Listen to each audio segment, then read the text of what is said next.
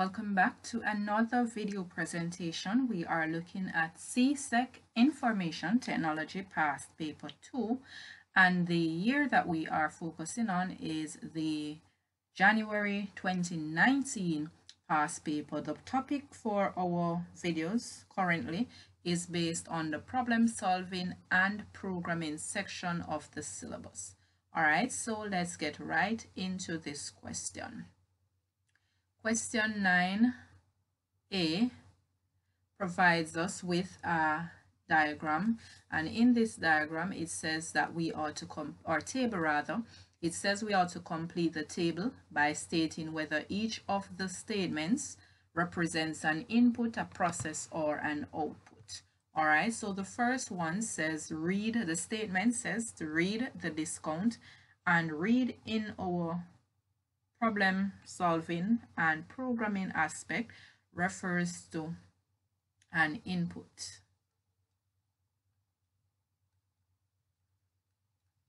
All right, subtract discount means that some form of processing calculation is taking place, so this would have been a process. All right, prompt for a discount means that a message will be displayed on screen, and message being displayed on screen meant that this would have been an output. All right, enter a discount, again, enter similar to input. And finally, display the amount. So display is also being presenting some information on screen, and this would have been an output. All right, total of 5 marks for that aspect of question 9. We're moving on to 9a. And this question says that we ought to arrange the statements in this diagram here in logical order using the numbers 1 to 4. So which one will be the first step, second, etc. All right, so in this case, the first step would have been to prompt the user for a discount. All right, once the user have been prompted for that, they would then enter the discount. All right, so they would enter the discount.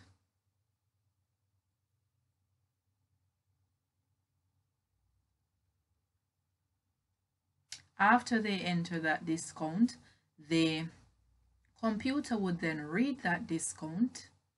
All right, so read the discount, that is 3. After the computer reads, it is then able to subtract the discount or make the calculation, right? So that's 4. And finally, to display the amounts that should be given on screen. All right, so that's the last one. Total of 5 marks for that question. All right, moving on to question 9b. We are presented again with a table, and the information says that during the months of April and May, students should attend school only if there is an exam for one of their subjects, right? So we ought to complete the following truth table to determine whether the student should attend school, Y for yes and N for no. So the criteria that we received is that the student attends school only if there is an exam for one of their subjects. All right. So for this example, the first one, the student is on holiday, but that is not where we're testing for the criteria. As long as there is a Y for the subject, then that means that the output should be Y because the student attended school based on the exam. So for this, we're looking again based on the exam. Even though they are on holiday, yes, they did not have any exam, so that's a no, and the output would have been a no. Again, exam, they had a Y for the exam, so in this case, the output is also a Y. Last one, there was no exam, so output no, and that would have arrived at a total of 4 marks. Question part C says to state a suitable data type for the variable school holiday as described. The fact that we have a Y and an N, that would also match back to true or false. So the data type for true or false would have been a Boolean. All right, moving on to question number 10. All right, question number 10.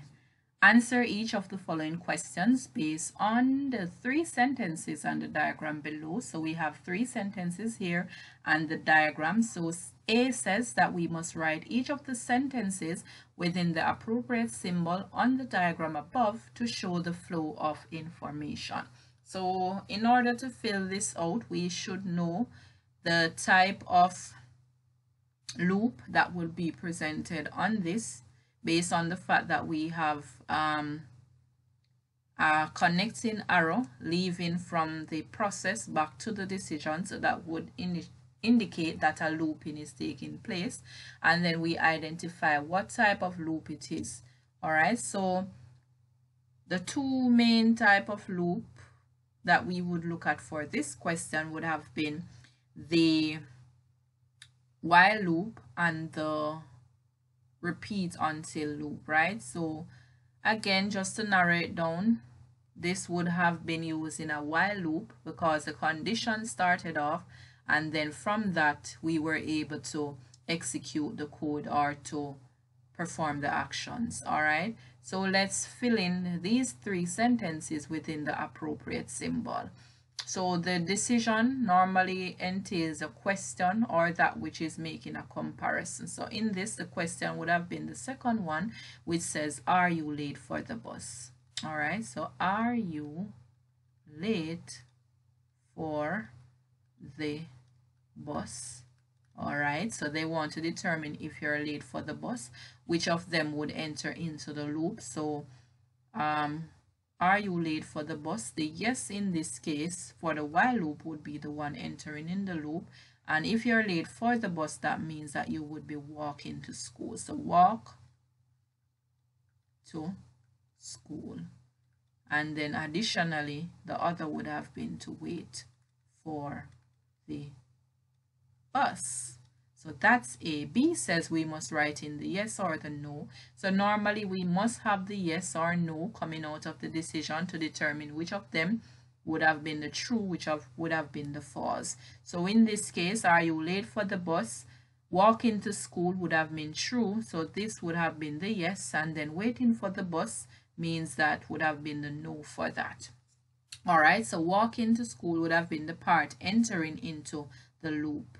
CI says to state the type of diagram above, and that would be a flowchart. All right, I name the type of loop, which I would have discussed earlier. So this is a while loop. All right, rewrite the 3 sentences as a conditional statement. So conditional would mean the decision leading back to an if statement. So we start off, we want to find out if the person was late for the bus, what would happen first, what would happen next. All right, so we turn in sentences above into the if statement. So if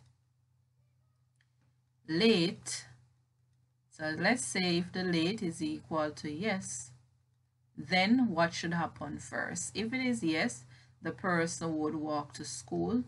So then probably print out the message, walk to school, right? Or else, what's the next option? If they were not late for school, next option would have been to wait for the bus. All right, so else print wait for the bus, and that would have given us our total of 3 marks. Moving on to question 11. It says that a programmer is asked to write a program for a health store that is offering a 10% discount on local juices.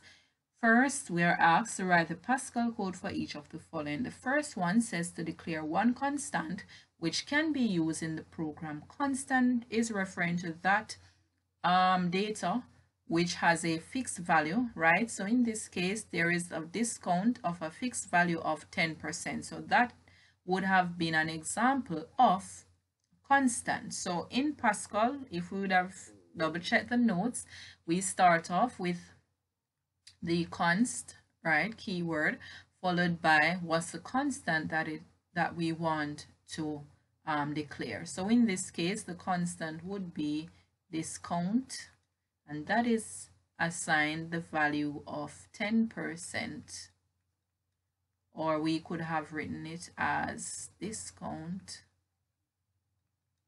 equals 0.10 followed by a semicolon to end that line. All right, next one.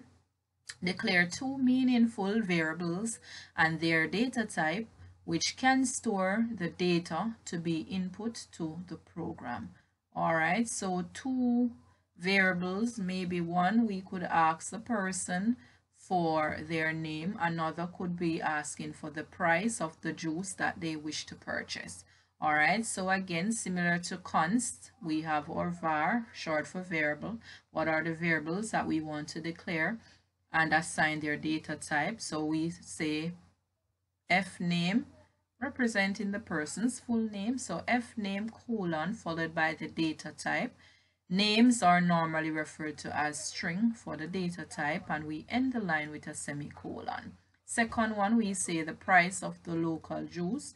So that again, the variable name followed by a colon, and then assigning the data type, which would be either an integer or a real.